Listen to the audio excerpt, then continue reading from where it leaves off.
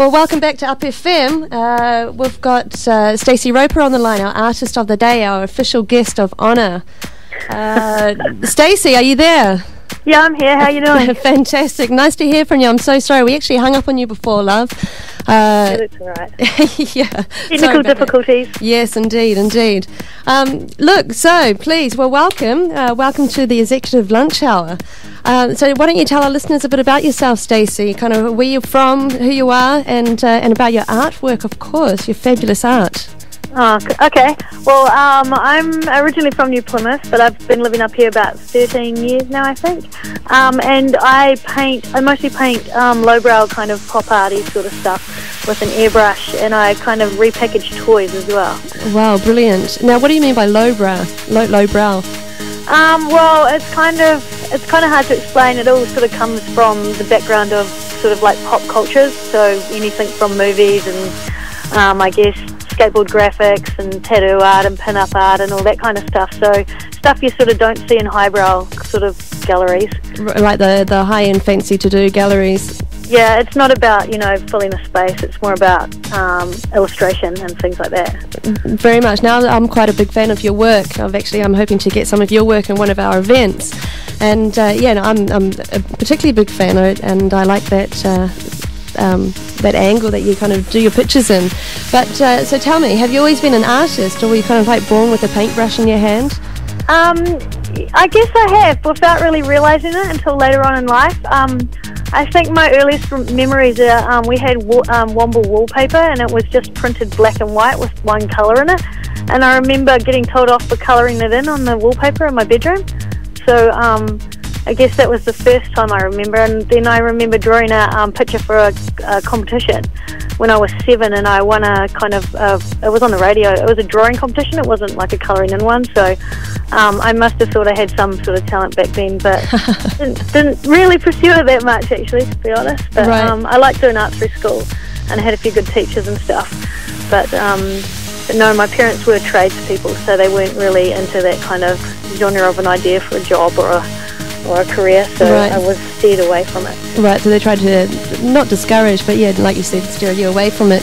Well, they just said I wouldn't make a living from it, so they kind of like said do a trade, So. Right, and well, what was the kind of like the pinnacle moment when you thought, no, stuff this, I'm gonna pursue it, I'm gonna be an artist? Oh, it was really weird. I was doing basically a course in trades, and someone asked me to draw pictures because I'd done school C art and all that sort of stuff when I was younger, and they came out a lot better than I thought, so I finally convinced my mum to let me do an art course. And it was a tutor on that art course that kind of did the equivalent of kicking me up the bum in the right direction, so to speak. So he sort of said, you should be doing this, go to uni, do all that sort of stuff, and away I went. And I did graphic design for 3 years. I still did fine art, but I did graphic design, but it's kind of weird because my style of art is quite graphic, and doing that course I learned to airbrush, and I think we were the last ones to go through that learned to illustrate with an airbrush. I don't think they teach it anymore. So I just kind of applied my love of using the airbrush on small illustrations with something a lot bigger. And I really like painting with the airbrush. Great. Now, you mentioned, now I heard a rumour that you won this quite a prestigious award in New Zealand in a fairly unconventional style. Can you tell us a bit about that? Yeah, that was a random thing. I hadn't long lived in Auckland, and I don't really know the art scene at all, and I sort of never really thought about it that much. But I'm not sure where I saw the ad, but there was an ad for an art competition, but you could also sell your work at the show. And so I just filled out the form, cringed at spending $12 to enter, and sent this picture off. And lo and behold, a couple of weeks later I got a call saying, am I coming to the award ceremony? And I was like, yeah, probably not really my cup of tea. And the lady was like, I think you should come, you should wear something nice. And I went, oh yeah, okay, I don't know, so I'll wander up. So I honestly didn't wear anything nice. I had a t-shirt with degenerate written on it, and rocked up to this event with all these rather overly dressed people. And it turned out that the art competition is probably the oldest running one in New Zealand, and at the time it was in about 140 something year. But basically it was at the Royal Easter Show, and I won the KG Fraser Award for Best in Show painting, and it was presented to me by the Prime Minister at the time, the Right Honourable Helen Clark, and they had all these fancy speeches and all this sort of stuff, and then I had to open the art hall with the Prime Minister, and I was still a little bit interested about the whole thing, because my painting was called, it was an ode to my granddad Griffin, and it was basically it was airbrushed, and it was a face, like a comic book face of someone yelling, and the speech bubble basically said, "Oh, strike me bloody pink," and so here I was in this rather formal environment with this crazy painting that had a giant speech bubble with swear words in it that the Prime Minister read out nice and loudly to everyone. Really quite funny. Brilliant. Yeah, that was pretty random, but apparently there's like over 1,000 entries, and I won the whole show. Wow, fantastic. And that included like photography and printmaking and all sorts of other things as well. So amazing. Well, congratulations. Congratulations. Yeah, surprise. And how long ago was this? I think I won that in 2002 or 3, I can't quite remember, but I hadn't entered an art competition since I was 7, so I've only entered like 2. And how old are you now, Stacey? Give us a ballpark figure then. 20s, 30s? 30s, I'm in my 30s. Are you, love? Yeah. You look like you're in your 20s. I look a lot younger than I am. You do. You act a lot younger than what you are. I totally am immature for my age. Brilliant. Now, look, just in terms of your arts career, what have been like the biggest obstacles you've had to overcome so far in like pursuing an art career in New Zealand? Well, obviously the first one was my parents. But you know, that since I've kind of like gone from that to doing design and getting jobs and working and all that sort of jazz, I think the hardest thing now is trying to convince people to spend money on my art. Right. Most people that have bought my stuff live overseas, so it's actually it's kind of a bit disheartening a little bit here. And it's sort of, I've worked in advertising for about 12 years, and I've had people illustrate for us, and the amount of money that is spent on illustration for one like campaign is honestly like 3 times the amount people would spend on a work of art that they keep forever and ever. That, you know, like it's an investment thing, and I just find it hard to believe that people don't they'd spend more on a television, you know, that will die after a few years than they would on a piece of art that you get to keep forever. So it's kind of a weird thing, actually. Right. Yeah, I think it's pretty much worldwide, really, being in a capitalist society.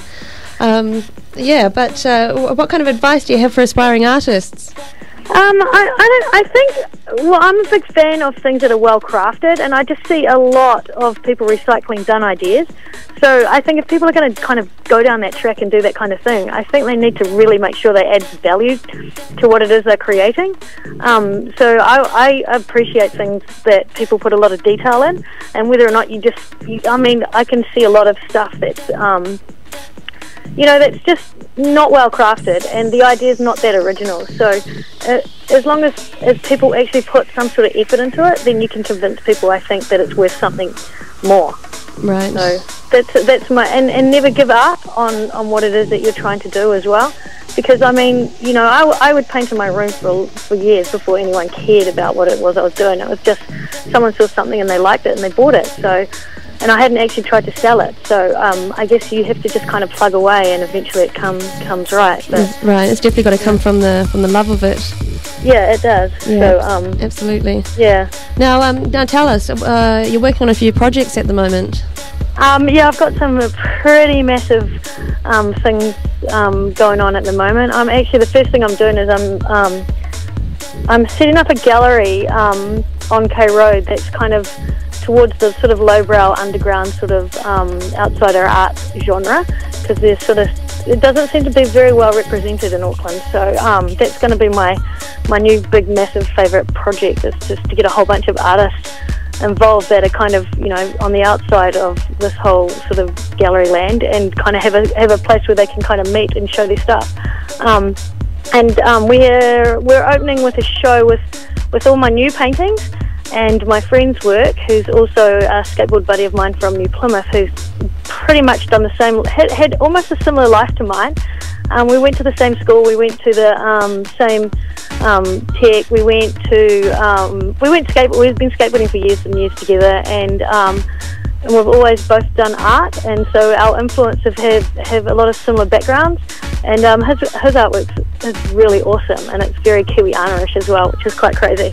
And he's an amazing illustrator, but he's also a sign writer, so he cuts a lot of his work out of like vinyl and sticks it onto paylight. So that's quite a sort of a different way of creating something. Definitely. So him and I are going to do the very first show at a gallery that we've created called Rebel Yell Gallery. All right, and where's this on K Road? What's the address? Yeah, the address is 200. It's Lagonda Arcade, 203 K Road. Yeah. We haven't finished the website yet, but it's all set to kick off on the Friday the 13th of August. I thought that was an awesome date. But Brilliant. Friday the 13th of August is our big opening kind of shebang. So hopefully, if you want to check out the artwork, it's going to be cool. And I'm going to get a whole bunch of I'm going to try and merch a lot of the art as well, so that people who can't afford big things can kind of still afford the image. Nice, fantastic. So, now, you've got a Facebook page, don't you? Yeah, there's if you go to Facebook, we've got Rebel Yell Gallery, so come and join our friends, and then we can keep everyone updated there. Otherwise, you can just go check out my artwork on my own website, which is staceyroper.com, and I spell my name with an EY. So STACEY. EY, yeah. ROPER. Fantastic.com. Yeah. Brilliant. So, there's some exciting things coming up, but I'm really, I'm painting and I'm working, trying to get this thing going, and it's, I'm pretty much doing 16 hours a day to try and get it sorted in time, but it'll be worth it in the end, because it'll be just such a cool space, and it'll be not like your usual gallery, because it's very far from it. So fantastic. And at what time on Friday does that kick off? Is it an all-day thing or just an afternoon? No, it starts at about 6 o'clock, like your usual opening time. Okay. But the gallery will be open from then on after that. So okay, brilliant. But it's like the openning launch party kind of event. You'll start seeing some crazy posters around town next week. All right, fantastic. Now, just again, the Facebook page is Rebel Yell, YELL. Yeah, YELL, Rebel Yell Gallery. You should be able to find that on there. Fantastic. And we'll keep updating that. Brilliant. The website's finished. So wow, cool. Great. Well, I wish you all the best of luck, Stacey. Thanks so much for joining us on Up FM on the Executive Lunch Hour. Thanks for having me, Lara. You're welcome. My pleasure. And best of luck to you, and we'll catch up with you on the 13th then, 13th of August. Yes, do that. It's going to be fun. Brilliant. All right, now I'm going to try and negotiate my way back to the music. I had trouble getting you on the phone, so bear with me a few seconds while I try and play some music again. Thanks so much, Stacey. Take care. No worries. Have a good day. You too. Catch you later. Yeah, bye.